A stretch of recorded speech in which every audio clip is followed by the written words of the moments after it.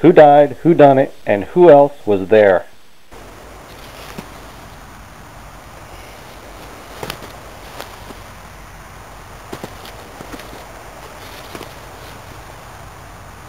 Well, here's a really interesting find. I'm marching along here and I see a blood spot. And here we have entrails.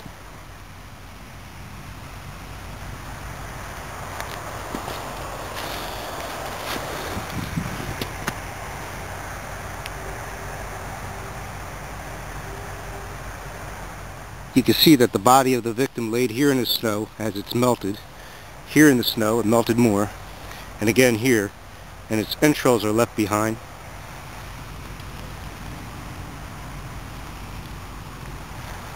Can you identify the victim? This area is heavy with trails, and over here we have an active den.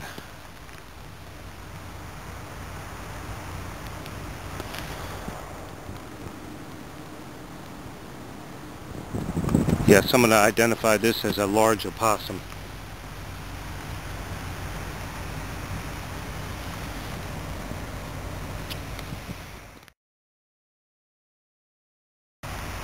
It's hard to make out the tracks, but this one appears to be. This one can be a bit tricky. Tracks are often distorted in the snow. Who died, who done it, and who else was there? Well, we know that an opossum was there because we saw that strange shaped front paw print and that other print, which is the back paw with the elongated print with 4 toes facing forward and 1 toe facing backwards. So that was obvious.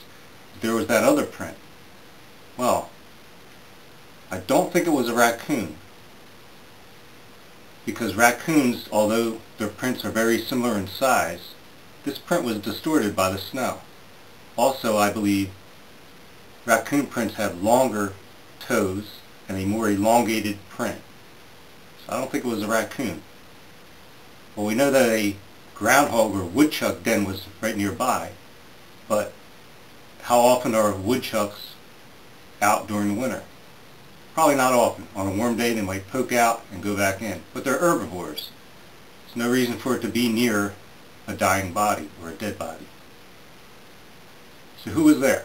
Well, a woodchuck den, a carcass, and splayed toes like this in a very even pattern with fat toes and kind of a thick print. That leads me to the striped skunk. So I believe it was a striped skunk that was there along with the opossum. So who done it?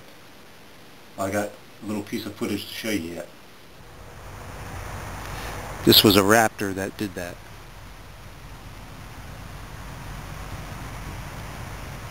So here's how it went down. Our victim was going along in the woods when a raptor, a red-tailed hawk, grabbed it, took it to a spot on the ground and fed on it. Then, leaving the carcass behind, an opossum and a striped-tailed skunk, which often dens up in woodchuck holes, showed up to feed on the carcass, and one of them dragged the carcass away. The question still remains, who is the victim? Study the entrails and the fur one more time. And here we have entrails.